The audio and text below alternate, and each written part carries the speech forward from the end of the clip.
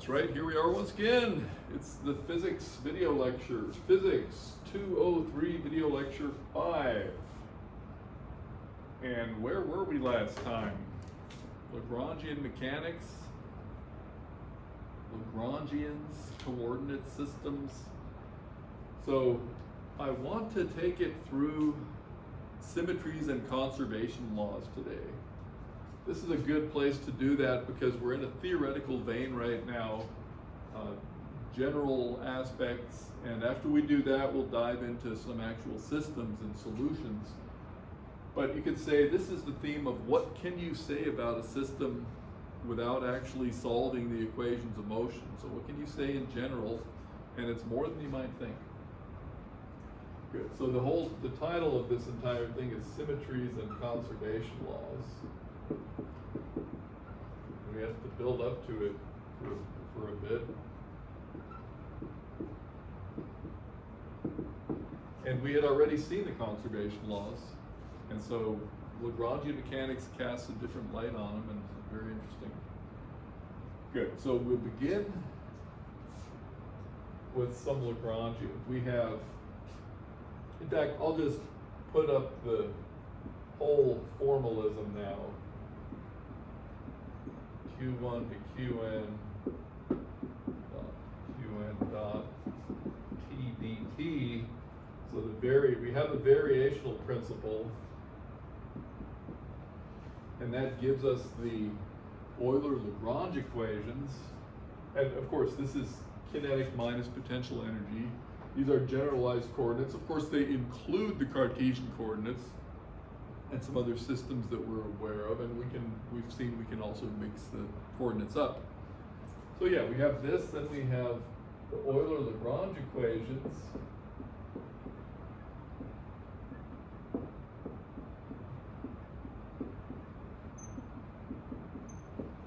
So Q sub I equals 1 to n. It's always n whatever. And we also have this Euler's second form, partial, not F, partial L. There are L's now. Partial L, partial Q I dot, minus L outside of the sum is equal to the constant energy, which is constant. And here the condition was if L is not explicitly a function of the time, okay, then we have energy conserved. And this can be, but is not always just T plus U. That is to say, there are Lagrangians that don't have the simple form kinetic plus potential energy. And in that case, if you want to get this conserved quantity, you have to go back to this expression. Okay, this is the fundamental one. Good, so there's our Lagrangian mechanics. The variational principle, got these equations, got this thing here. So what I want to next talk about is cyclic coordinates. Actually, let's do this. So some example Lagrangians. These will help me make my point. So first of all, for projectile motion, right, we always have to be able to do our real basics. Projectile motion, say in X, Y, and Z, we would have L equals. So our Lagrangian would be a half m x dot y dot squared plus z dot squared kinetic minus mgz. So there we have x, y, z, and z is the up direction. Okay, so that would be the Lagrangian for projectile motion. The Lagrangian for the central force, and this one takes a few steps to get to. We're going to do a thorough discussion of the central force problem later on. But you've seen this before.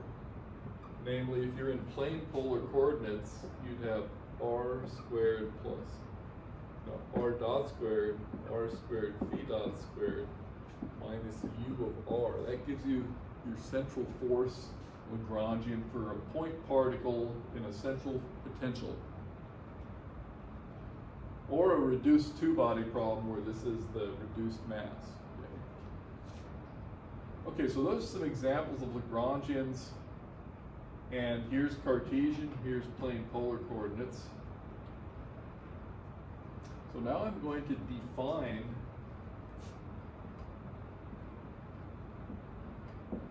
what's called a cyclic coordinate. Cyclic or ignorable.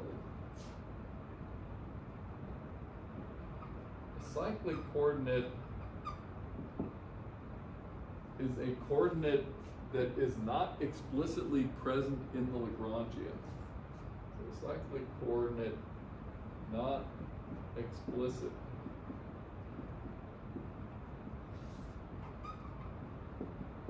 In L. How can that be? How can how can a coordinate not be explicitly present? Well, these two examples show. This Lagrangian here, if you want to do a different color, here we have L equals L of x, y, z, x dot, y dot, z dot.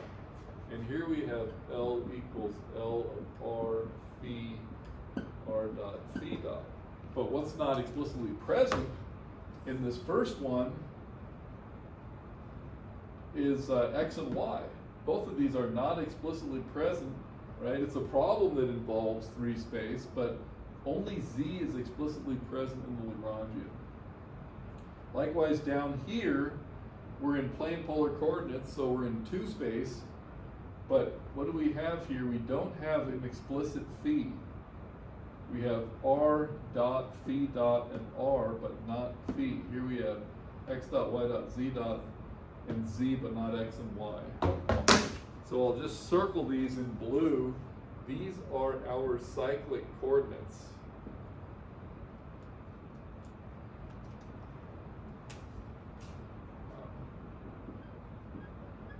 Our examples 1, we have x, y are cyclic, and in example 2, phi is a cyclic coordinate.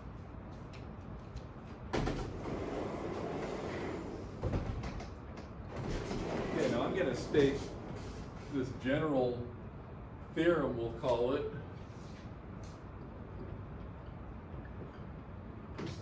just to use the word theorem every now and then. So, theorem, if Q sub j is cyclic, then P sub j equals dL dQ sub j dot is conserved. Okay. If Q sub j is cyclic, then P sub j, and what we then call this is the generalized coordinate, and this is the generalized momentum. Generalized coordinate, generalized momentum. Generalized coordinate, generalized momentum. Okay. And proof, let L equal L of Q2 to Qn. No loss of generality. We're going to have Q1 be our cyclic coordinate. Q2 to Qn, Q1 dot to Qn dot. You notice what I did here? I started with the 2. So L is not explicitly a function of Q sub 1. That's the way I designate that. Now what we have is our Euler-Lagrange equations, d dt dl dq sub 1 dot minus dl dq sub 1 is equal to 0. We have no explicit q sub 1, therefore this is 0. Now we have a complete time derivative of dl dq1 dot equal to 0, and that proves dl dq1 dot equals constant. And this was, of course, without loss of generality, so it holds for any of those q's. So the cyclic coordinate, if you have a cyclic coordinate, you immediately have a conserved quantity. That is to say, in Lagrangian mechanics, you can just by inspection see what your conserved quantities are. For example, up here, x and y are cyclic. Piece of x and piece of y are conserved. Okay. And phi is cyclic, so piece of phi is conserved. You immediately see that. I'll go ahead and write that down.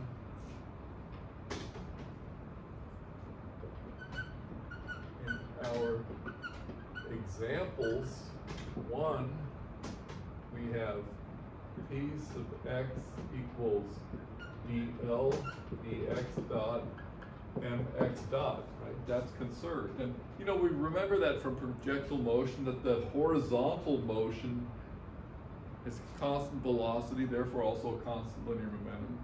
And it's the vertical motion that, you know, is accelerated.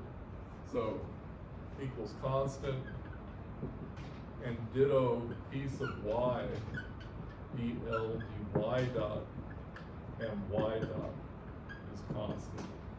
So yeah, it's just staring us in the face. Now for example 2, we have piece of phi is conserved, dl d phi dot. And what is that? dl d phi dot, we're going to have m r squared phi dot, if you look up there, okay? dl d phi dot, 2 cancels 1/2 there, m r squared phi dot. M r squared phi dot equals constant. And yeah, what is that? That's the magnitude of the angular momentum.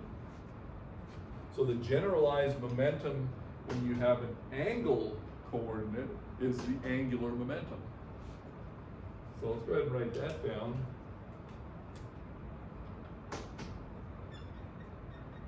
That's the conserved angular momentum magnitude. And I'll remind you how that works there. You've got R, you've got M, and you say you're sweeping through along some trajectory, then R phi dot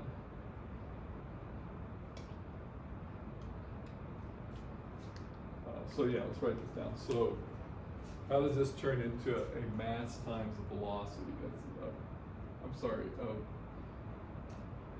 momentum times a length, which is an angular momentum. Momentum times a length. So we would have R times m r phi dot. Right. So this would be that speed, mass, linear momentum, r length. Okay. So yeah, that's the angular momentum.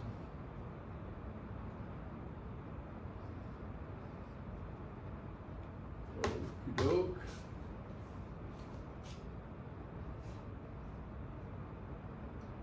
Good. So very important. You've got these cyclic coordinates. You can immediately see what a conservation law is. Now the next thing is, you go back to this idea of symmetries in conservation laws. The cyclic coordinate expresses a symmetry in the problem. So again, this projectile motion example is just the best one to start with. You know, the tabletop now, this is the infinite plane. Okay, the infinite plane, and here's my z-axis. Okay, the physics is completely the same if I place the origin over here. Right? This xy plane, there's an infinite plane, so there's a symmetry there. If I move the origin somewhere else, everything still looks exactly the same. That's what we're talking about in symmetry. We can do this translation, nothing changes, and that's reflected in the fact that x and y are not explicitly present. Now if we're talking about a symmetry, again, so symmetries and conservation laws, we're talking about the central force cyclic coordinate phi. Now we're in the infinite plane and we're looking at the center of potential. Maybe there's a light bulb there or something. Okay, we're looking at that. And if we swing around the angle but keep the distance from that object, everything looks the same. So no matter where I am, if I'm the same distance from it, say 1 meter, then in the absence of any other references, everything looks exactly the same. Okay. So that's the idea of the symmetry. And we see the cyclic coordinate expresses the fact that there is a symmetry, and that symmetry, or in this case cyclic coordinate, gives us the conservation law. So we're going to extend that idea a little bit and just take the basic symmetries of space and time and show how we get the conservation laws from them in Lagrangian mechanics. Without the explicit case, we're going to do this in general now. So that's our symmetries and conservation laws discussion. The cyclic coordinates are really important. It turns out that the only way to solve problems in physics and mechanics, or one of the best ways, is to be able to find a cyclic coordinate. And if you don't have one, you often can't solve the problem. So you have to investigate the problem and find the most convenient coordinate system. I could give that example later or now. I think I'll actually give it now, and then we'll do the formal discussion. So yeah, since we're discussing these Lagrangians here, yeah. So we're going to stick with the central force problem, and that will illustrate what we're talking about.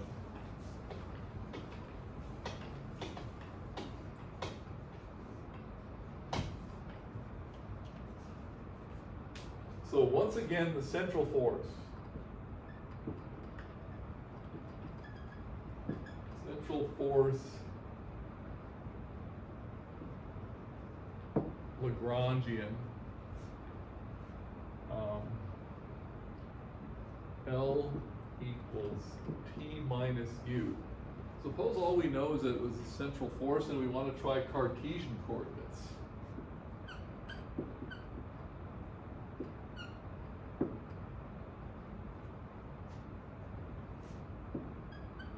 So we want to try Cartesian coordinates, then fine, we have a single point mass, m, x dot squared plus y dot squared plus z dot squared.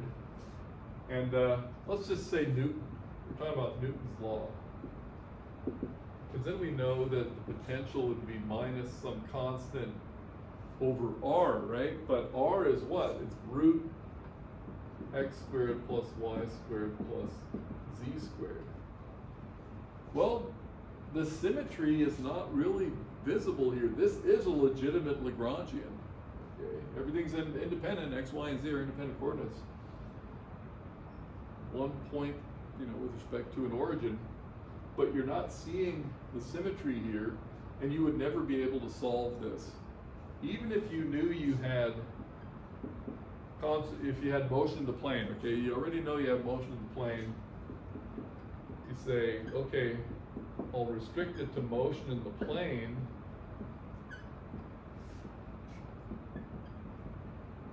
You're still not seeing that symmetry. So, symmetry is not apparent. If you realize that you can go to plane polar coordinates, so these are both Cartesian, if you go to plane polar, and that's a legitimate transformation, this last one here, now you can see, okay, I've got a cyclic coordinate. Okay, my Euler-Lagrange equations, I'll be able to solve them. If you were to write them out for this, they just would be very difficult coupled equations. Okay, so it's always done this way, and that's why. So this one actually expresses the symmetry that we're talking about, namely with respect to that angle phi. So a couple of words to put with this. Symmetry not apparent. Here we see the symmetry with respect to the angle. Okay. Both of these not apparent. Okay, good. So now we'll go to the symmetries and conservation laws. You may want to add some words to this on what a bad idea it would be to try it along these lines. In fact, you know, if you have nothing better to do, write out the Euler-Lagrange equations for this. Don't bother with the spherical polar, right? But you can try write them out for here and see what's going on, and see that you're stuck. Okay. If you write them out this way, then your conservation of angular momentum and your conservation of energy will lead you right on the right path. Okay, so let's see how we're doing time-wise here. We don't have to get it all done today, but it's a great topic. So symmetries and conservation laws, let's have a go. Well, we already have the conservation of energy, so I just have to say a word about that symmetry. And in fact, I'll write all of them down and take them one by one.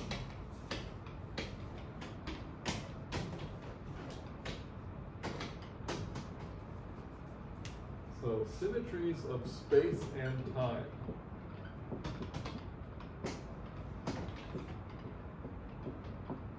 And time. And our first one, actually all of these we have to have a preface to this. Inertial system. We have to be in an inertial system for these symmetries to be manifest. So time, in an inertial system, time is homogeneous. That means one moment in time is exactly as good as the next. If you're driving in a car on a bumpy and curvy road, then each moment is different, right? You do an experiment here, it's going to be different than you do it there. But in an inertial system, time is homogeneous, the same everywhere. And what this means is that for an isolated system, the Lagrangian will not depend explicitly on time. So, isolated system L is not explicitly a function of time. That's my shorthand for that phrase. And because of that,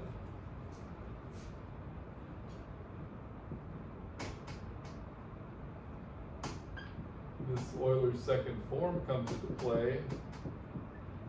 Qi dot minus L T minus U equals E is constant. So the conservation of energy follows from the homogeneity of time. Okay, so time is homogeneous implies energy is conserved. So that's the first one. And, you know, time is sort of a cyclic coordinate, although it's not really a coordinate. It doesn't play a role of a coordinate in the dynamics, but at least not in classical, non-relativistic. But still, it's a sort of cyclic coordinate, and the conservation law that goes with that is energy. The next conservation law comes from the fact that space is homogeneous. Space is homogeneous. What that means is that one point in space is just as good as another point in space.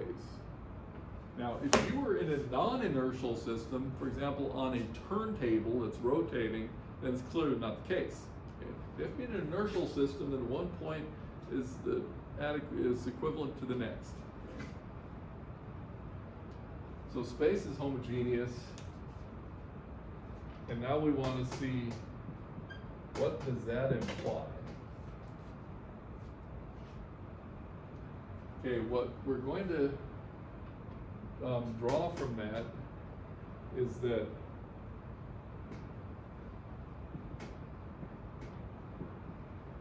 an infinitesimal translation should leave the Lagrangian unchanged because it should leave the physics unchanged. An infinitesimal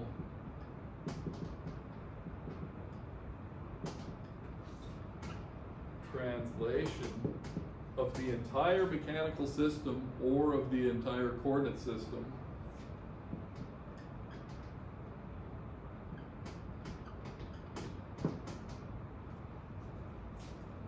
should leave the Lagrangian unchanged.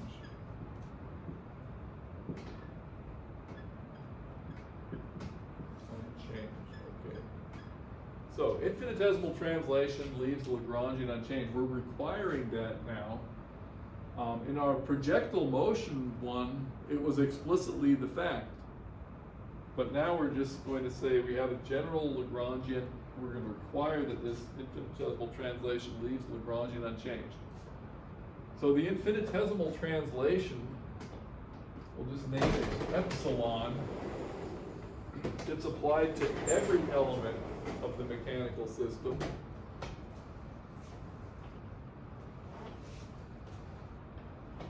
So we're going to be in Cartesian coordinates now.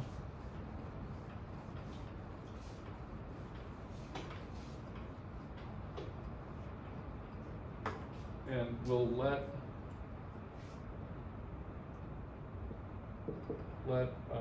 r sub I go to r sub I plus epsilon.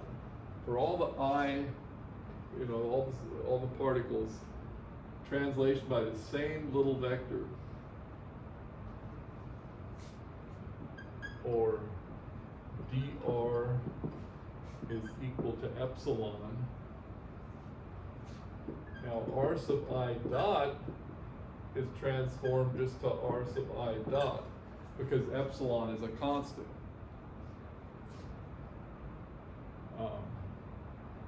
And therefore dr sub I dot is equal to 0. Okay. Now here's what we do. We construct the Lagrangian in terms of that epsilon. It's the original Lagrangian plus,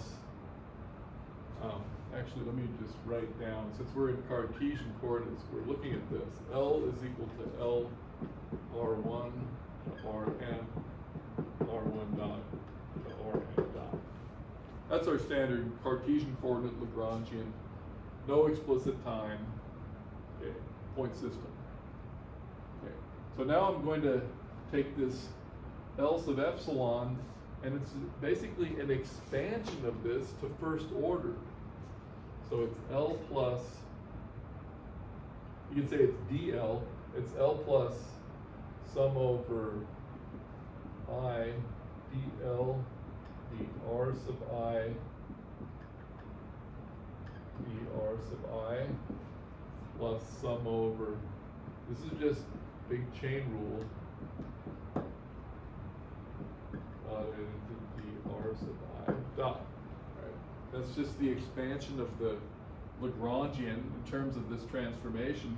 But we're requiring, did I write it down? Yes, that the Lagrangian remains unchanged. So this first order change in the Lagrangian, we're going to require that it vanish based on the fact that this infinitesimal translation leaves the physics unchanged, which is the symmetry there, symmetry principle.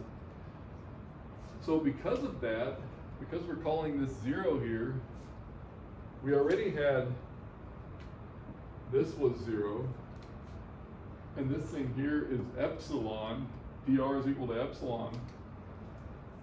So now, I've got more room over here. So now sum of dl dr, no dot there, r sub I, dotted into epsilon equals 0. I equals 1 to n. I'm going to do two things. Epsilon is common to the entire system, so I can pull it outside of the sum. It's an arbitrary infinitesimal vector, and here I can use the other half of the Euler-Lagrange equation. Okay, so this is d over dt partial L partial r sub I dot, okay, is equal to 0.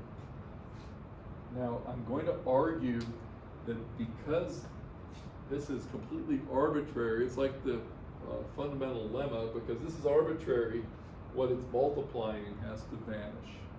Okay. So because epsilon's arbitrary, this entire sum has to vanish, and I can pull the complete time derivative out of the sum. So epsilon arbitrary, therefore two steps at once here. Time derivative of this thing here is equal to 0, but that is p sub I equal to 0. That means capital P, all right, total sum of the individual linear momenta is constant. Okay. So we said this translation has to leave the Lagrangian unchanged, because that's to leave the physics unchanged. So this little first order expansion change has to vanish. This one vanished, then this sum here has to vanish, which is that. Substitute it with the Euler-Lagrange equation, complete time derivative. So that's conservation of linear momentum. Space is homogeneous implies total linear momentum is conserved. Okay. So that's that conservation law. Let's, just for the record,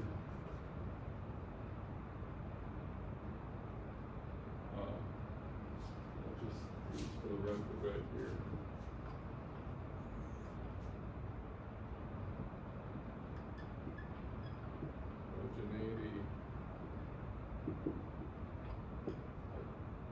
Space implies conservation of linear momentum.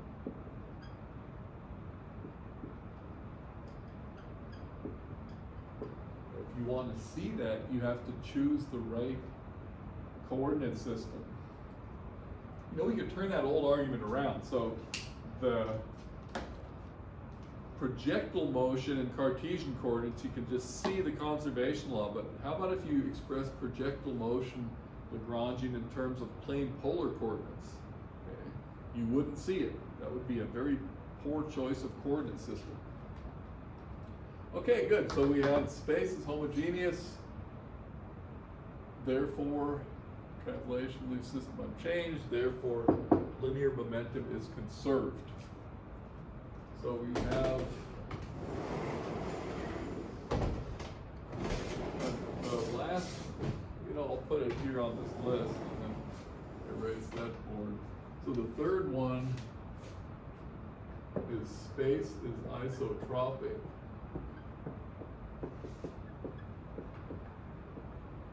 And isotropic means that the direction that you point your experiment in, over here or there, leaves the result of the experiment unchanged for an isolated system in an inertial system, inertial reference frame. So space is isotropic And what does that mean? An infinitesimal rotation should leave the physics unchanged.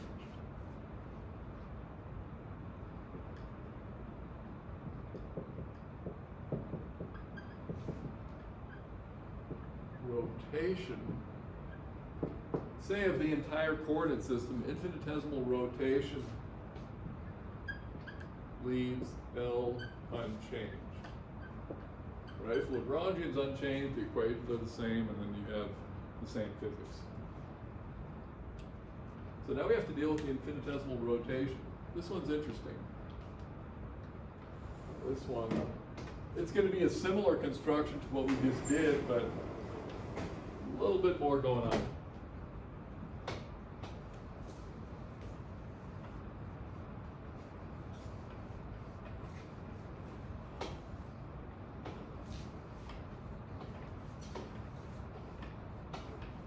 So how do we construct an infinitesimal rotation mathematically? So this infinitesimal rotation, imagine this, we have a point in space, there's our vector r sub I, and we do a cross product with a d phi vector. Right? The cross product with this d phi vector rotates the whole thing in a different color, you know. It's kind of doing that the way when you bad drawing once more. If it were a full rotation, but you know, this would be an omega type of vector that we've seen before, and that's what I wanted. Okay.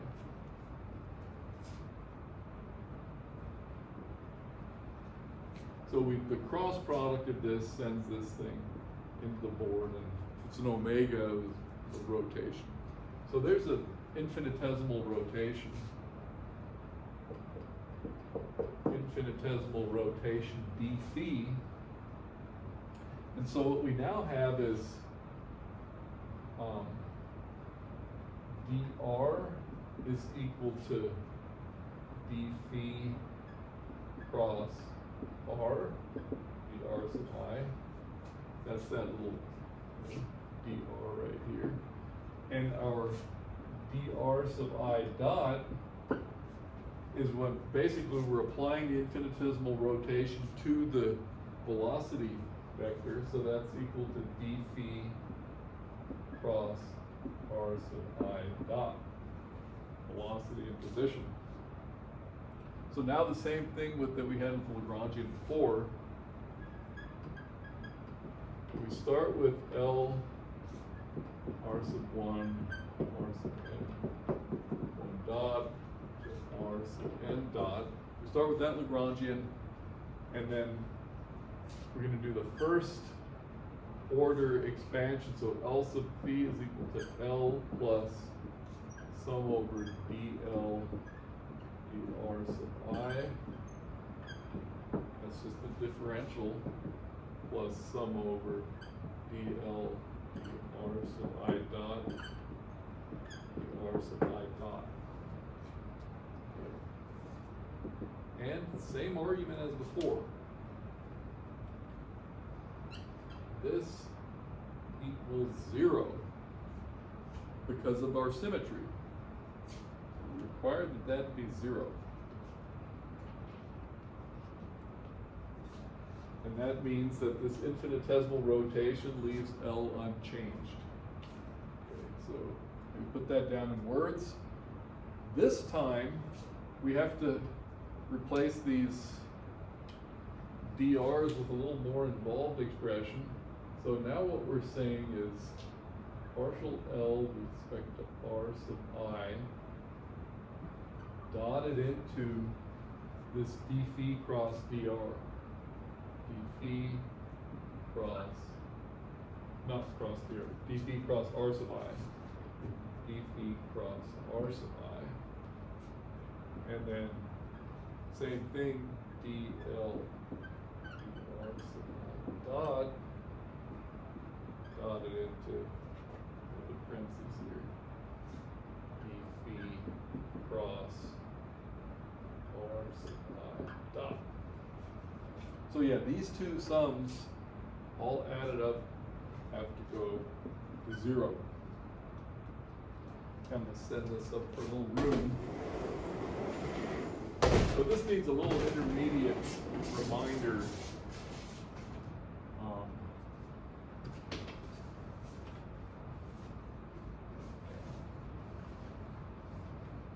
So we need that vector identity that we use for the volume of the parallelepiped.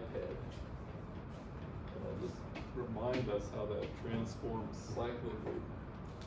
So recall A dot B cross C.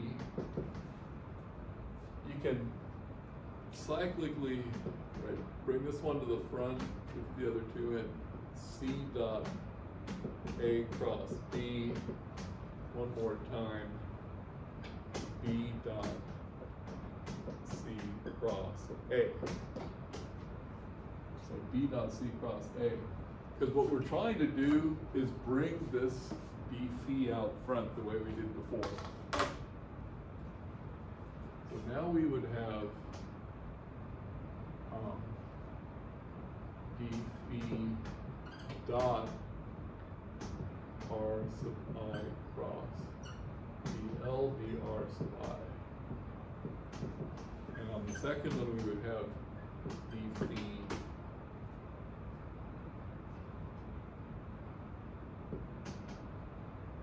dot R sub I dot cross DL dr sub I dot. So these two sums have just been transformed a little.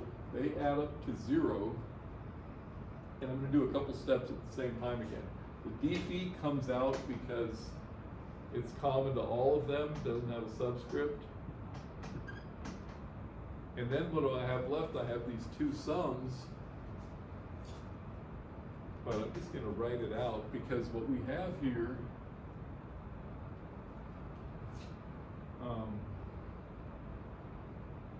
are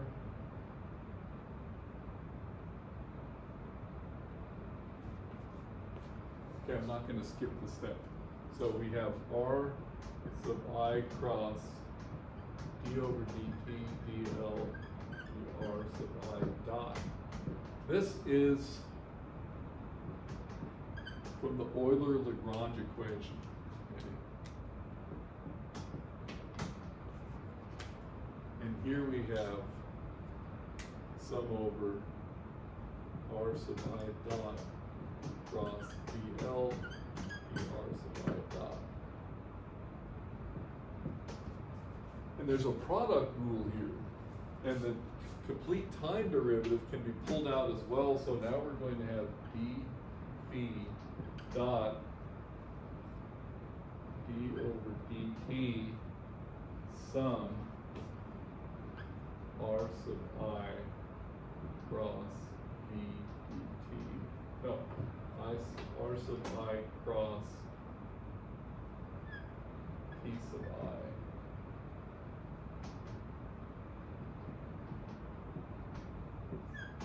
equals 0. There is a product rule here. Time derivative either gives me the P sub I dot or the R sub I dot. So there's a product rule that gives me what's up here, and I've substituted dl dr I dot for P sub I, the generalized momentum. And now you can see what's going to happen again. Arbitrary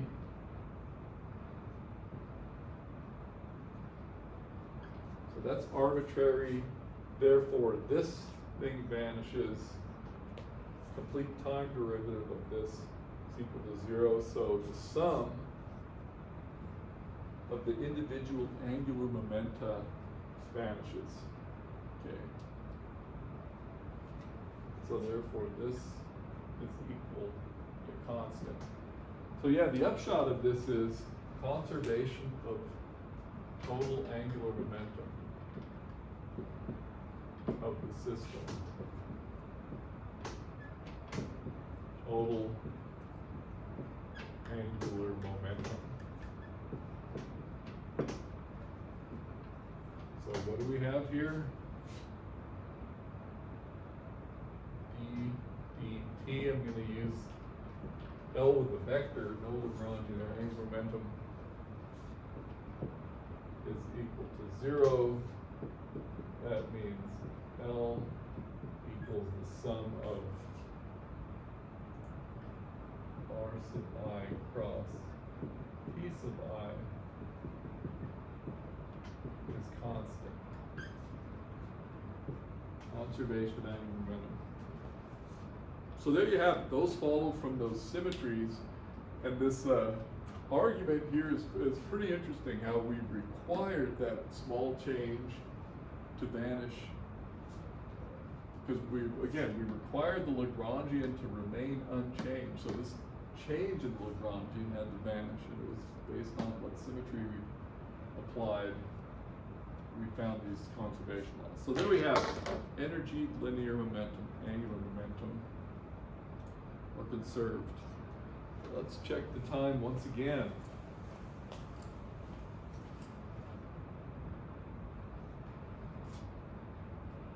I have one more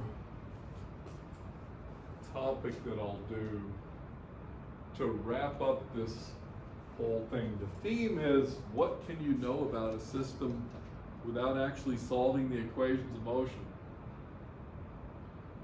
And we've seen we can get these conservation laws, and if we write the Lagrangian down in the correct form, or in the advantageous form, then the conservation laws will just fall into our lap, so to speak. We'll just see them and write them down. So let me give an example of that. Landau and Lifshitz has a whole list of these. I think Goldstein does it too.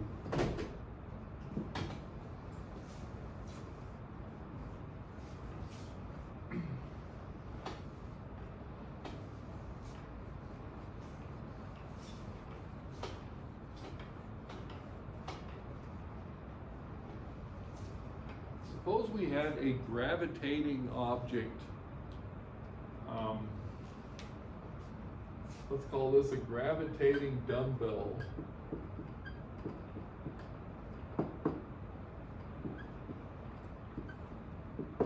So here's our gravitating object. It's some giant cosmic space station, okay? And we're attracted to it by gravity because it's so big, and it's a dumbbell here. So there's a sphere here, and there's a cylinder here, and there's a sphere down there, and it's symmetric. So this is the X, Y, and Z. Yeah, and we're flying around this thing. What's conserved? What's a conservation law? Yeah, in X, Y, and Z, you're not going to find the conservation law. So what we want to do is construct L with the right coordinate system. And first of all, we see we have kind of a cylindrical type of symmetry. L of, so we could say rho phi z, rho dot phi dot z dot. And this is going to be the potential energy, right? Potential energy is going to explicitly depend on rho phi and z. But in this case, so actually let's write this down here. So we have 1/2 m rho dot squared, rho squared, phi dot squared plus z dot squared. So we're using cylindrical coordinates.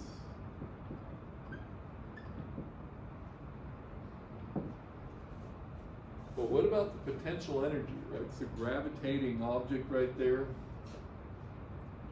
So what can you depend on? Can it depend on this distance from here, rho? It cannot, because as you come closer to it, it looms in your field of vision. You get further away from it, it's smaller. So that's no symmetry. Z, nor can it be in terms of Z here.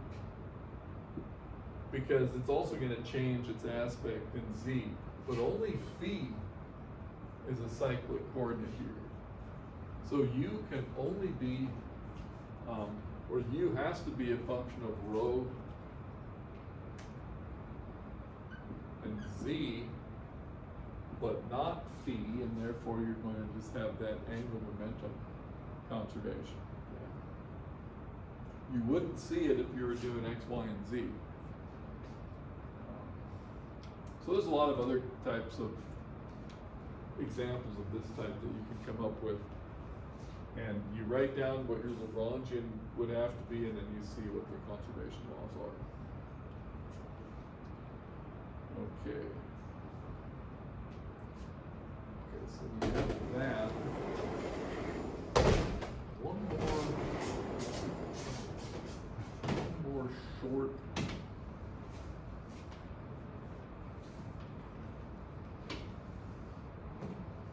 little topic here, and then we'll wrap it up.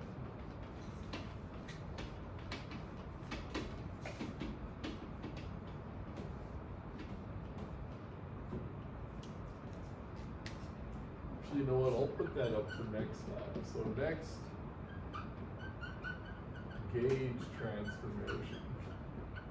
There's a short proof for it, but if we save it for next time, we can do a little more with it. See how much time we're doing here. I think we're good for the day. So next time we'll do gauge transformation. Also allows us to